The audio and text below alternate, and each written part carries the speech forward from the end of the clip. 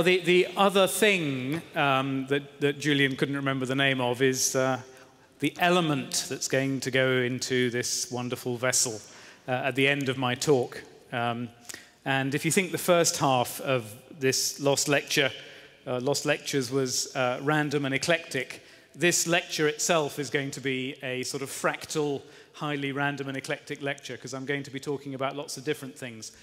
And they've got a few points in common. One is that they're all things that I really enjoy doing. None more so than this, which is the way I spend many a weekend photographing insects. And the insect I'm photographing there is one of the rarest and most difficult and elusive and fantastic creatures in the British Isles.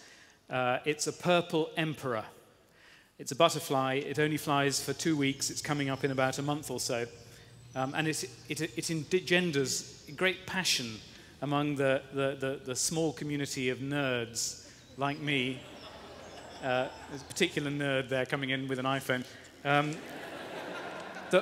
These butterflies only fly for 2 weeks of the year, and they spend all of their time in the very, very tops of oak trees. Okay. And they only come down very briefly between about 10 o'clock in the morning and 11:30, and they'll come down attracted by dog feces, fox poo is particularly good, rotting carcasses, and best of all, some kind of fish paste from an Indonesian food shop. And the holy grail is to photograph, to get that purple flash in the wing. And in fact, it's very hard to get the light just right. You can see the butterfly has to be in exactly the right position. So I was very pleased to do that. Now, actually, I've spent the last 3 years filming butterflies, but I've also been filming bumblebees.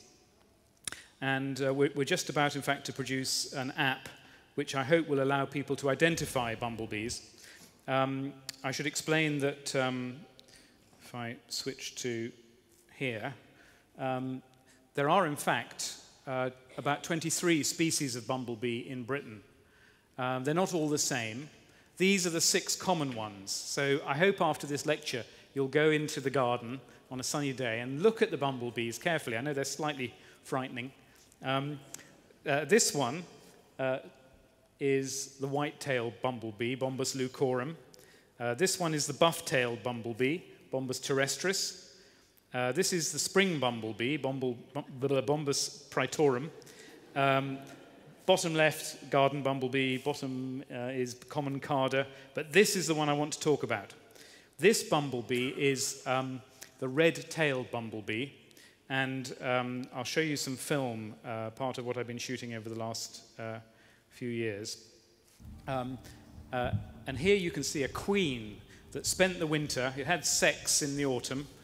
It then went and hibernated for 6 months, and it's just crawled out. And this enormous queen is now nectaring and will go off and build a nest. And in fact, there are 2 other British bumblebees that look almost exactly like this red-tailed bumblebee, but they're much, much more difficult to film. Look at the legs of this bumblebee and look at the wings and see if you can remember the features. Okay, the legs are plain black and the wings are quite clear. Now, if we have a look at the next species, this I managed to film on Tyree. I've been helped in this project by the head of the Bumblebee Conservation Trust, who says when he dies and goes to heaven, if he's been good, he will end up on Tyree, because it's bumblebee paradise. And it's full of this wonderful creature, which is Bombus ruderarius. And ruderarius essentially means red. If you look at the legs of this bumblebee, you will notice that on the bee's knees, there are red hairs. Red hairs. And I can't tell you how rare this bee is and how incredibly satisfying it is to actually go and manage to film it. And I think, in fact, for those of you who are doubting, it's a bit windy. If we freeze it, you can actually see the red hairs on the leg of Bombus ruderarius. But there's actually an even more extraordinary bumblebee, which is, again, very similar, red tail, black body, and that's a cuckoo bumblebee. It's this one, a real monster, a real beast, called Bombus rupestris, and it deliberately mimics the other two bumblebees, and it's a parasite on them. It's got armor plating. You can see it's got quite smoky black wings, and it will go into the nests of the other bumblebees, kill the queen, lay its eggs, and then let the workers raise. It's just like Ridley Scott's Alien. Absolute beast. So that's one project I'm working on at the moment, enormously enjoyable. But the second one, which I hope you agree has got absolutely no connection with bumblebees other than that it's also about beautiful things, is with my company Touchpress.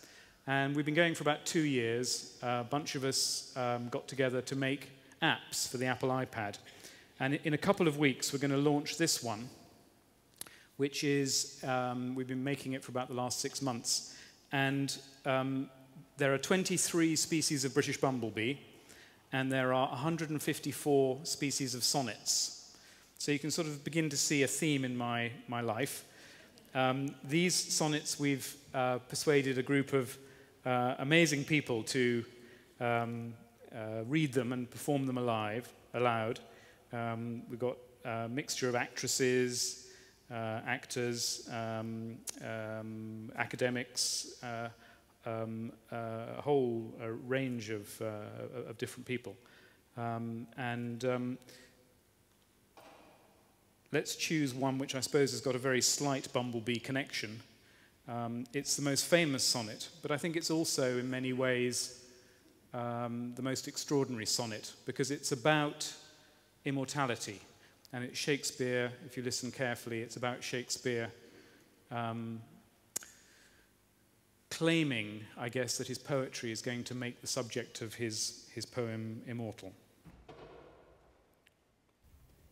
Shall I compare thee to a summer's day? Thou art more lovely and more temperate. Rough winds do shake the darling buds of May, and summer's lease hath all too short a date.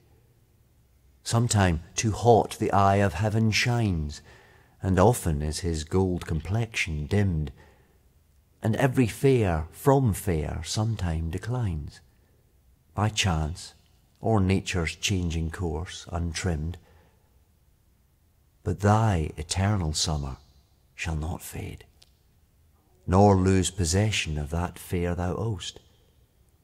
Nor shall death brag thou wanderest in his shade, when in eternal lines to time thou growest. So long as men can breathe or eyes can see, so long lives this, and this gives life to thee.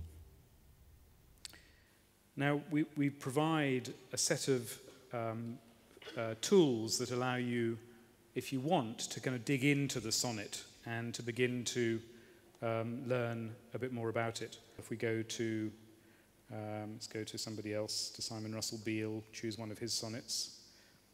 And now, I'll stop him before he starts, but I can bring up the Arden notes, the wonderful, rich exploration of each sonnet, and I can touch a note, and the text will be highlighted. I hope you can see.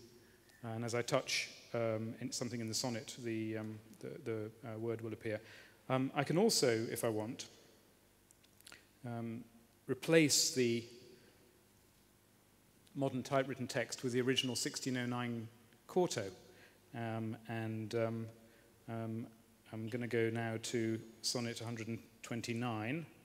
And this one is read by an amazing woman from the Royal Shakespeare Company. She's the voice coach there. She's been there for many years. And something else that we include in this exploration of the sonnets is commentary on them. Let's choose people and find Cicely. And let's hear what she has to say about Sonnet 129. You open with a premise, like in Sonnet 129, which I work with a lot because it's so wonderful. He says, the expense of spirit in that case is male semen, So he's actually meaning fucking. Is that all right to say? It's perfect, right? He's actually talking about lust. So Shakespeare's sonnets are not quite what they seem. There's a really interesting story behind them. Who were they addressed to? Was it a man? Was it a woman? An awful lot of the language is not clear. So it's somewhat surprising. Anyway, I could show you a lot more about that, but in the last few minutes of my talk, I'd like to show you another project that's consumed hours and hours of my time over the last few years. I'm still very much working on it actively at the moment. It's this project. It's building periodic table of element displays. And I've done it with an extraordinary fellow called Theodore Gray, who you can see. This is a picture that we took on an automatic camera at 2 in the morning, having worked for 10 days solid with no sleep to build this thing. And we started off with, linking back to the first lecture this evening, we started off with trees. And if I whiz through, Theo came to fame because he built a periodic table. And he then collected lots of elements. And we then built displays. And in the displays, you don't just have the name of the element, you have the actual lump of stuff. And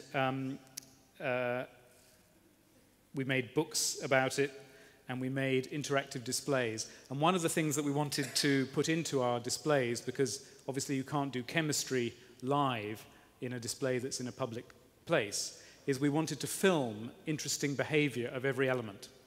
And this evening, I'm really grateful to Hal Sosabowski and Dave Campbell, who I'd like to invite up on stage, who have come all the way from the University of Brighton on the south coast and brought with them an apparatus which will allow us to demonstrate a property of, I think, one of the most remarkable elements. I won't say it's my favorite element because it's very dangerous and unpleasant. Hal, what element are we going to deal with today? We're actually looking at 2 elements today. We're going to use an oxidant and a fuel. We're going to use liquid oxygen at minus 180, and we're going to burn white phosphorus in gaseous oxygen once the oxygen's evaporated off. Now, this is an absolutely classic chemistry demonstration, and I think far too much science has become removed from reality. And so I very much hope that this experiment will work and that we'll see the beauty of chemistry, because it's not just about theory. It's also about a very aesthetic experience. And I think a lot of people like me who got very interested in chemistry did so precisely because of this sort of experience. So Hal's pouring in to the vessel some liquid oxygen. It's actually a beautiful blue color. And what it's doing is it's filling the vessel with an atmosphere of more or less pure oxygen. Now, I should warn you, in a moment we're going to ask the lights to go down, and we're going to put a piece of white phosphorus, which is a very toxic, very pyrophoric, flammable material, into that atmosphere of oxygen, and we're going to light it. It will not explode, I hope. The poisonous nature will be neutralized by the oxygen, but there may be some fumes that come out, so don't be alarmed if there's a bit of smoke. I apologize to the next 2 people giving lectures after this, but hopefully the smoke won't be too bad. We should make sure the camera is on and operating. Hal, is there anything else you'd like to say before you start the experiment? Do you want to talk through what you're doing? Yeah, first and foremost, white phosphorus is one of 3 allotropes of phosphorus, the other 2 being black and red. And the first problem we're going to have is that white phosphorus normally spontaneously combusts in air. So the problem that Max or I are going to have is getting it from this jar into this receiving vessel. Well, I would recommend doing it quickly. I'm wishing you all the best of luck with that one, Max. Very good. Okay, so it's a kind of waxy yellow substance, and if you leave it in air more than about 5 seconds, it will actually catch fire. It was used in incendiary bombs in World War II, he said, making a clever link to the 2nd or 3rd lecture. No fatalities yet. Good. So that's the dodgy bit over. And now, Dave, you're heating a copper wire, and just a touch with a warm copper wire should be enough to set this off. So now we need the lights to go down, please. When I light it. I'm so sorry. Lights back up again. Well done on lights. Very, very good reaction. When I drop my hand, lights down.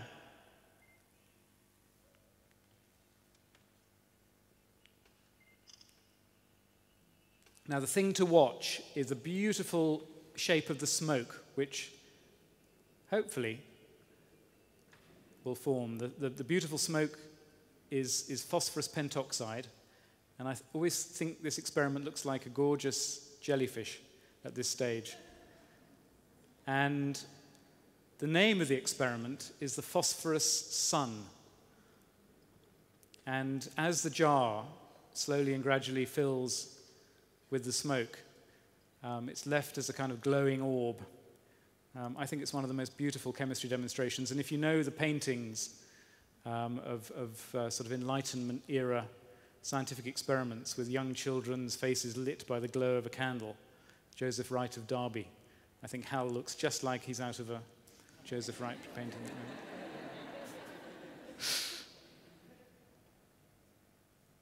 Very good. Lovely experiment. Okay, and with that, I thank you very much indeed.